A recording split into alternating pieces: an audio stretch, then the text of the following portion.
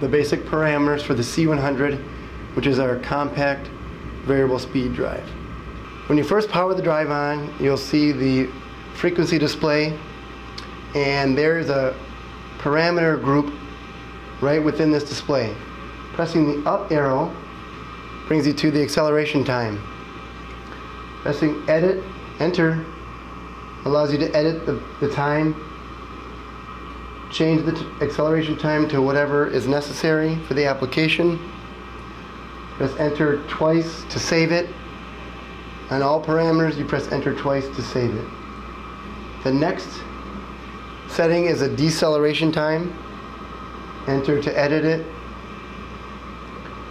Arrows to change the time. Enter twice to save it.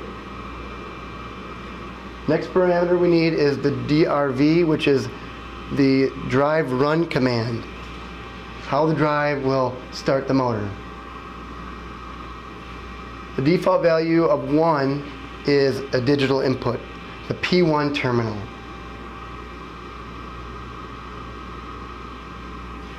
Next up is FRQ, which is the frequency command. Pressing enter allows you to see the default is set to 0. 0 means keypad. Once that is set up, the basic start and stop menu, you'll next need to enter the motor data. Pressing the right arrow brings you to the F menu. The first parameter we'll go to is F39 for the motor voltage.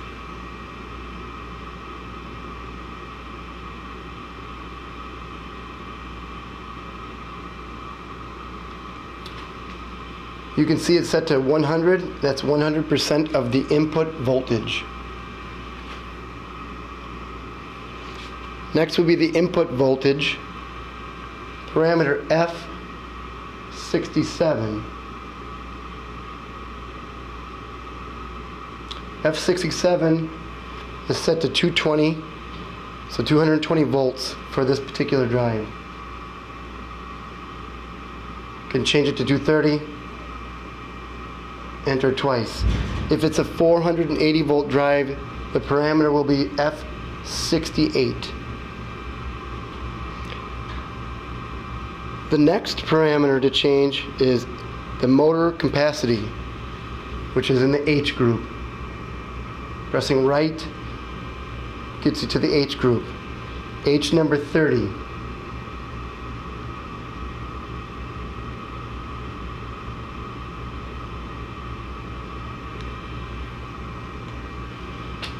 H30 is in kilowatts.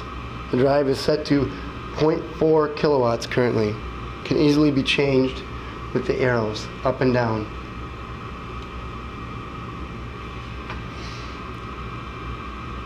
Next is the motor poles.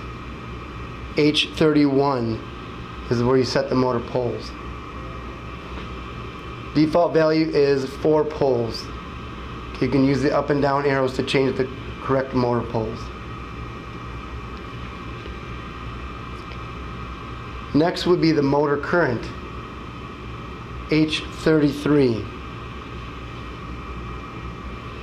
Pressing enter to edit it, you can change the motor rated current here.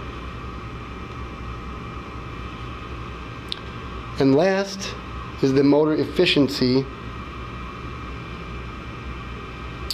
in H36.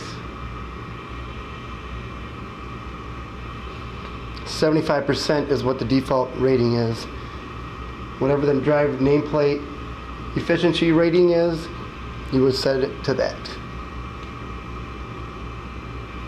Press the right or left arrows to go back to the main screen. And because it's default for the parameter to set on the frequency display, we change it here.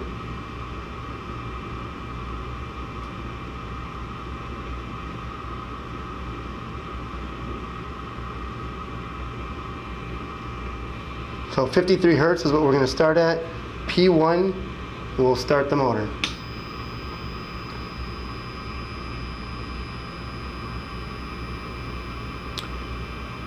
And that's the basic setup for the C100.